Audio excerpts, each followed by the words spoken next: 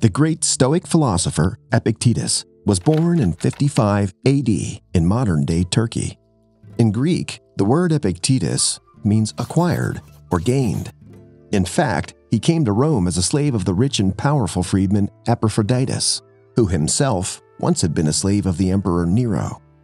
Celsus, who was a younger contemporary of Epictetus, narrated an account that once Epictetus tortured Epictetus and twisted his leg.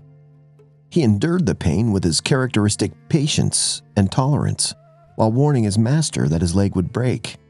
And when it broke, Epictetus said, "Did I not tell you that it would break?" From here onwards, Epictetus was lame. I'm so inspired by his patience and composure that I would call Epictetus the prophet of endurance. Here I would emphasize that it wasn't an episode of passive endurance. We'll go deeper into this phenomenon later in the animated video by undertaking the case study of James Stockdale's historic cavalry and endurance. So watch this video till the end. I shall make good use of the limited resources available in the form of references in ancient texts, along with the information available in Epictetus's book Discourses, to make a sketch of his life. I am your friendly guide, Mr. Smart. Subscribe to me and hit the bell button before watching any further, so that I can continue to craft such animated videos with love and care, especially for you. His master gave Epictetus the permission to study philosophy from the Stoic Musonius Rufus, who became his teacher and mentor. Epictetus gained freedom shortly after the death of Emperor Nero. That's how he started teaching Stoicism in Rome. He taught philosophy there for about 25 years.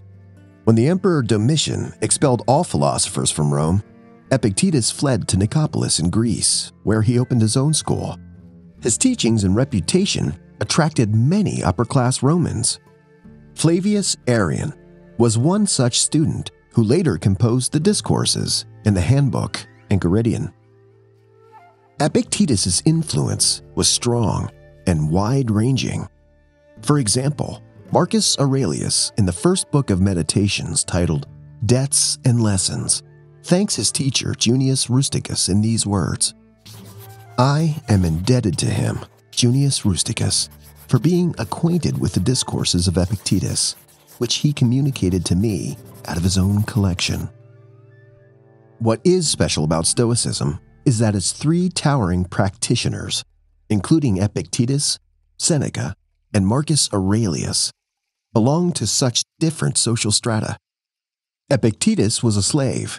Contrarily, Seneca was an advisor to the emperor, a well-known playwright, and a wealthy person. Marcus Aurelius was one of the most powerful individuals of his time as the Roman emperor. That's why Stoicism provides golden principles of life, which are neither bound by time nor place. It tells us how to avail fortune, as well as bear misfortune. Now, I shall summarize Epictetus's book Discourses for my subscribers and viewers. Don't forget to watch the exclusive animated video about the handbook, or Enchiridion, as well. I've put its link in the card and description for your convenience. The Discourses. Actually, Epictetus has not written any books himself. Rather, it's through his student, Flavius Arrian, that we have a written account of his Stoic philosophy. It consists of the lectures of Epictetus to his students and their earnest discussions. The main theme of his teaching and discussions is how to live a better life as a Stoic.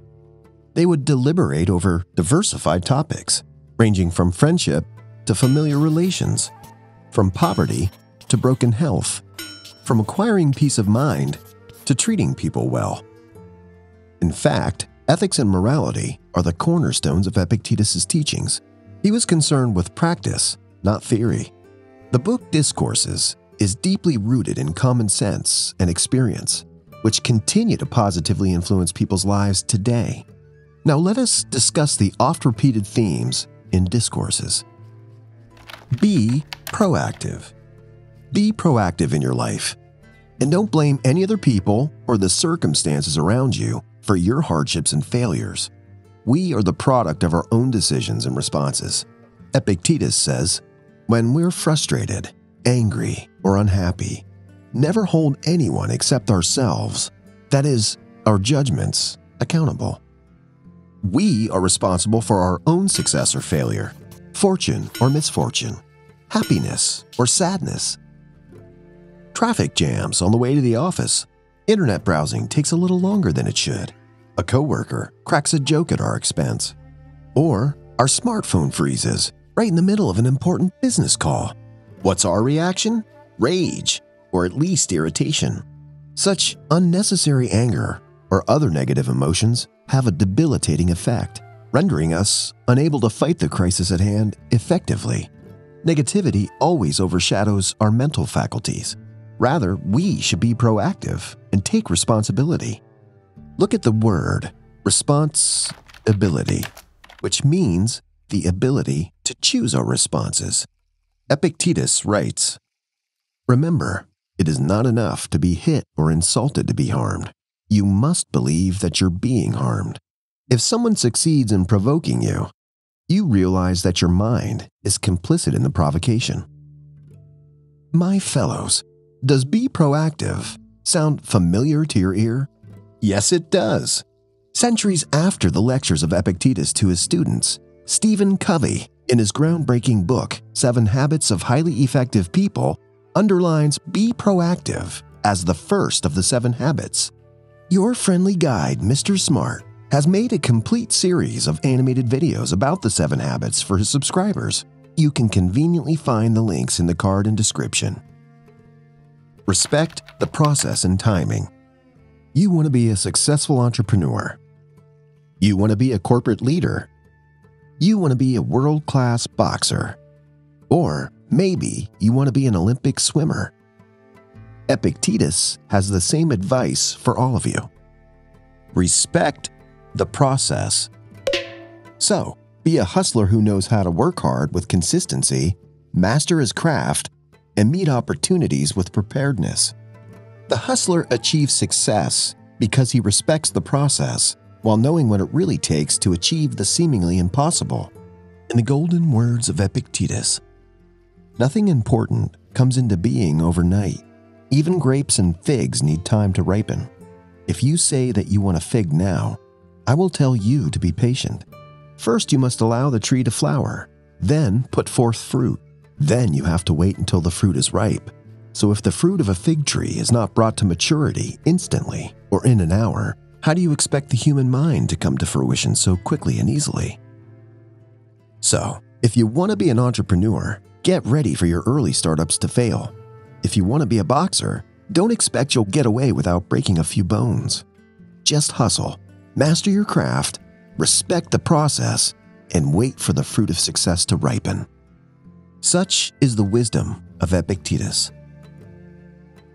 Focus on what is in your control. What is in our control and what is not in our control? That is a pertinent question. Our capacity to adapt ourselves to the external circumstances is in our control, while the external circumstances themselves are out of our control and power. In the words of Epictetus in the handbook, some things are up to us, and some things are not up to us. Our opinions are up to us, and our impulses, desires, aversions, in short, whatever's our own doing. However, our bodies are not up to us, nor are our possessions, our reputations, or our public offices, or, that is, whatever's not our own doing. Epictetus refers to what's in our control as internals, and what's out of our control as externals. What happens to us is external, while how we respond to it is internal. Say a horrible earthquake came and demolished the whole town. That's external, while how we would respond to this disaster is internal. Our immediate response should be the rescue and evacuation of the survivors, rather than getting entrapped in the spiral of grief and sorrow. Later, we'd need to make and follow new construction methods to build houses and buildings which can withstand such earthquakes. Many problems in human life are the direct result of our inability to differentiate between the internals and externals. If we try to control the externals while fully neglecting the internals, we jeopardize our happiness, freedom, and success. That's the recipe for disaster. The three topoi. In Discourses, Epictetus highlights 3 areas of study and discipline which can lead to a happy, satisfied, and virtuous life. He writes, "There are 3 areas in which the person who would be wise and good must be trained.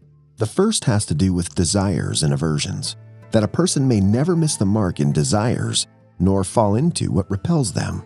The second has to do with impulses to act and not to act, and more broadly, with duty, that a person may act deliberately for good reasons and not carelessly.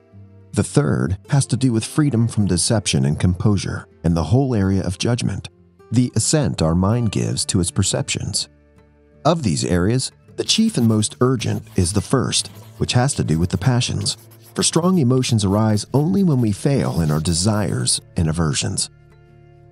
Now, Mr. Smart will explain these 3 areas of discipline one by one for his subscribers. First, there is discipline of desire. We get frustrated and angry when we desire the externals which are out of our control. Epictetus remarks in Discourses, "When I see a man anxious, I say, 'What does this man want? If he did not want something which is not in his power, how could he be so anxious?' Secondly, there is discipline of action. That is, we need to discipline our actions in accordance with our role in life as a father, brother, son, and so on. We should be patient, gentle, considerate, just, even-tempered, and courageous in dealing with our relations and the wider community. The third is the discipline of assent. It means to approve, agree, or go along with. It concerns with saying, 'Yes, this is how it is.' Let me quote Epictetus from the Discourses. "The third area of study has to do with assent and what is plausible and attractive. For just as Socrates used to say that we're not to lead an unexamined life, so neither are we to accept an unexamined impression, but to say, 'Stop, let me see what you are and where you come from,' just as the night watch say, 'Show me your token.'" So Epictetus's 3 areas of study and discipline are desires, action, and assent. Choose your friends very carefully. As the old cliche goes, you are the average of the 5 people you spend the most time with. Epictetus warned his students against associating themselves with people who are leading a negligent life. He remarks, "It is inevitable, if you enter into relationships with people on a regular basis, that you will grow to be like them. Remember that if you consort with someone covered in dirt, you can hardly avoid getting a little grimy yourself." Now let us discuss the case study of James Stockdale's historic cavalry and endurance, to understand whether the Stoic teachings of Epictetus result into active endurance or the passive kind. Admiral James Stockdale, an American prisoner of war in Vietnam, in his autobiography, Courage Under Fire, credits the teachings of Epictetus for inspiring him to bear the tortures for 7 long years, from 1965 to 1973. Being a United States Navy Vice Admiral, he was the highest-ranking prisoner in the Vietnam War and was later awarded the Medal of Honor. Out of the 7 years of imprisonment, he spent 4 years in solitary confinement, with 2 years in leg irons. He patiently bore all this because of the wisdom and endurance of Epictetus in his mind. In his wise and golden words, "Sickness is a hindrance to the body, but not to your ability to choose, unless that is your choice. Lameness is a hindrance to the leg, but not to your ability to choose. Say this to yourself with regard to everything that happens. Then you'll see such obstacles as hindrances to something else, but not to yourself." It was this spirit that enabled Admiral Stockdale to withstand the physical and mental torture gracefully and intelligently. Later, the author Jim Collins popularized the Stockdale paradox through his best-selling book, Good to Great. It means to impartially evaluate your current situation and balance optimism with realism. Mr. Smart will put the idea for you in these words: acknowledge your current position actively seek solutions to your current problems, and endure your hardships with unbreakable patience and tolerance, like Epictetus and James Stockdale. That's how it's an active endurance, not a passive one. Let us further explore the impact of Epictetus' teachings during Admiral James Stockdale's struggle. This will highlight just how active his endurance was. James was held captive in the Hanoi Hilton camp, with no prisoner rights, no set date for release, and no certainty that he would be kept alive. During these trying times, he not only strengthened himself, but also his fellow prisoners, as he would encourage them to resist any attempt by their captor to use them as propaganda. In one instance, he disfigured his face with a razor so that he could not be filmed and portrayed as a well-treated prisoner of war in a propaganda video.